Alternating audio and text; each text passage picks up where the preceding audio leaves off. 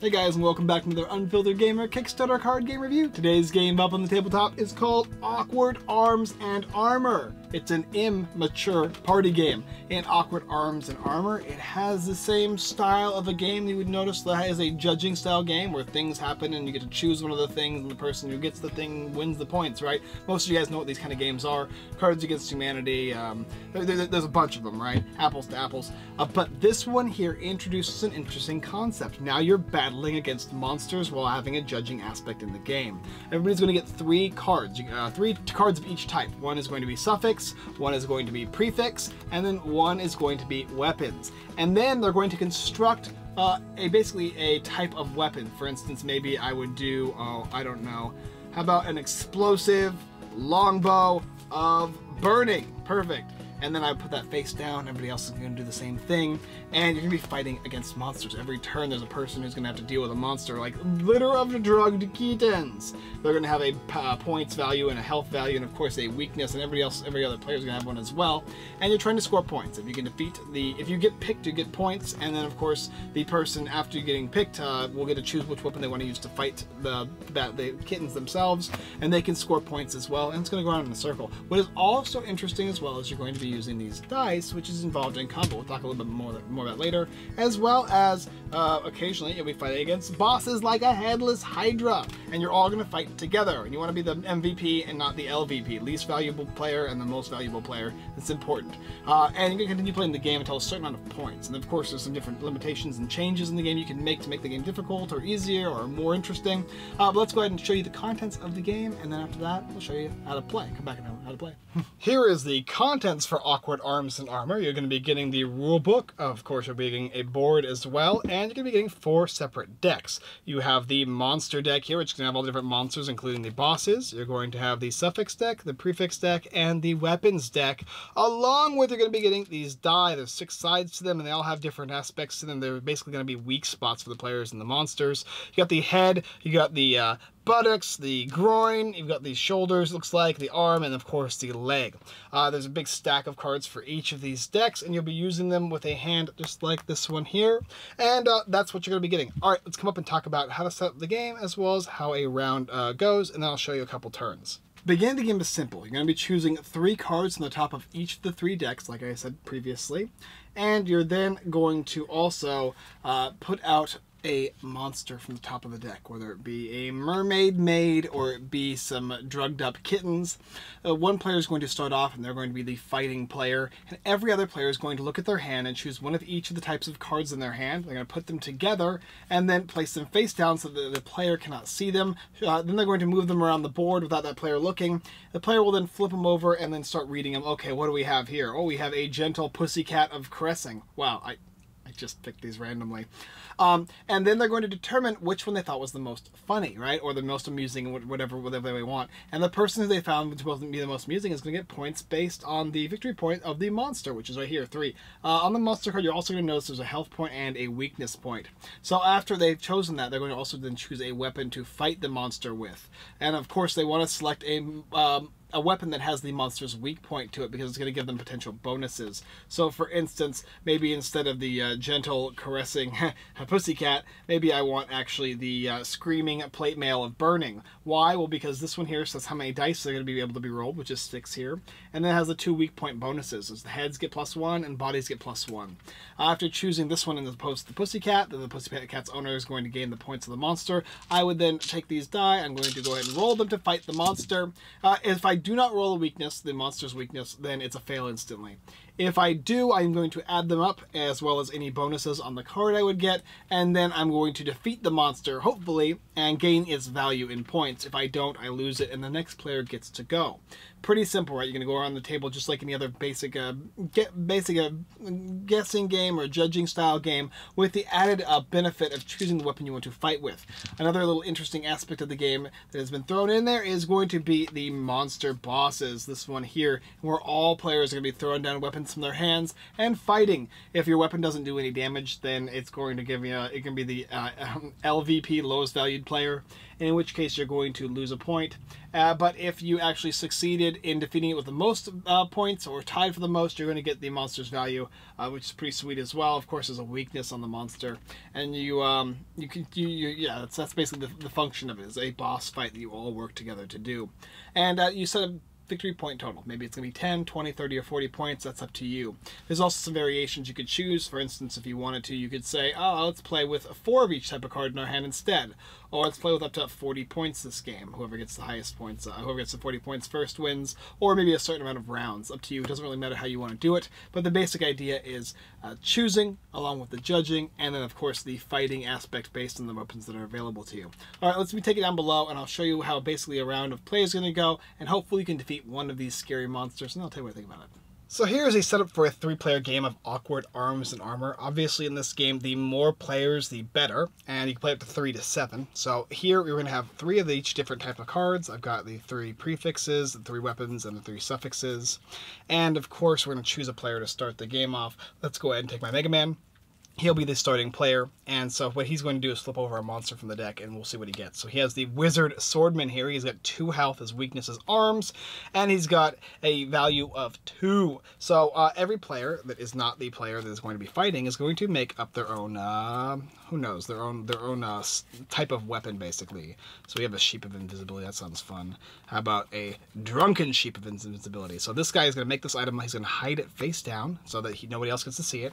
And this player will do the same. And if you're playing with more players, you're just going to add that many players to the game. Ooh, I like that one. That's funny. Oh, okay. There we go. This is an interesting one.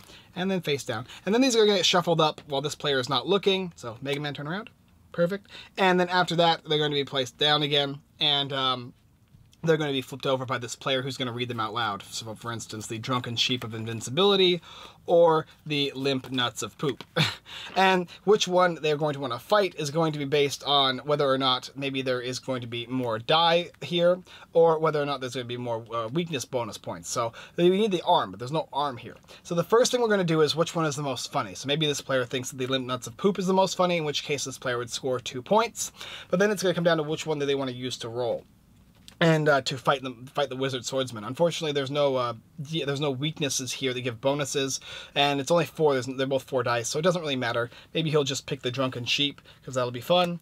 And he takes his 4 die, right?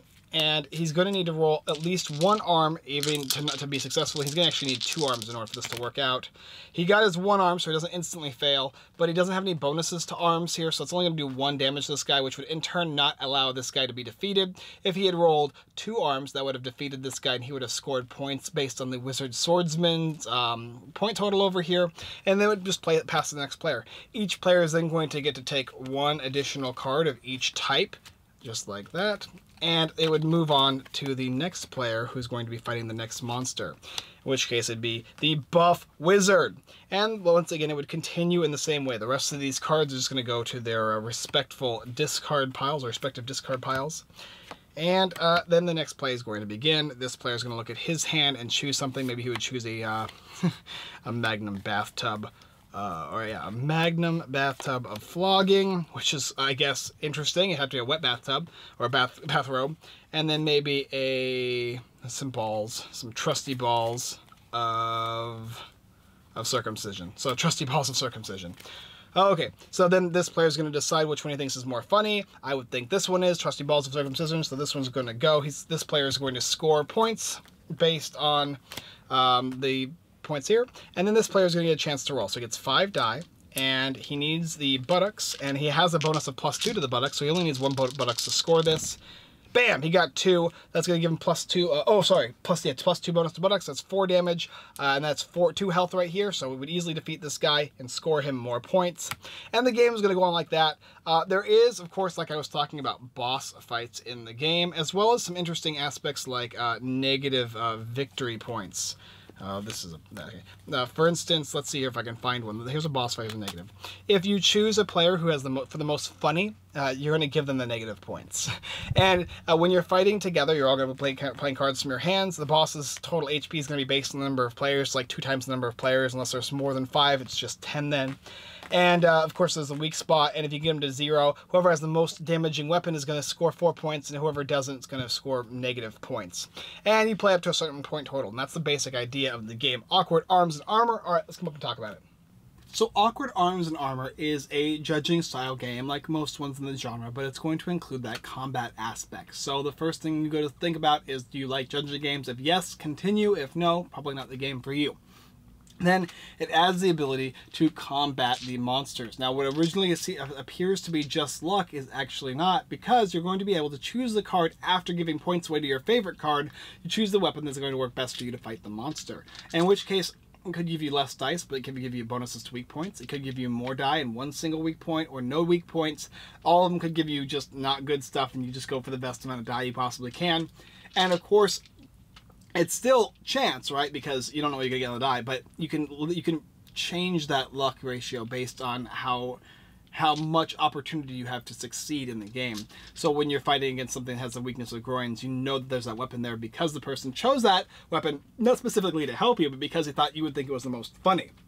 So, also not only that though, but sometimes players might, if you're in first place, might be trying to give you bad white items, right?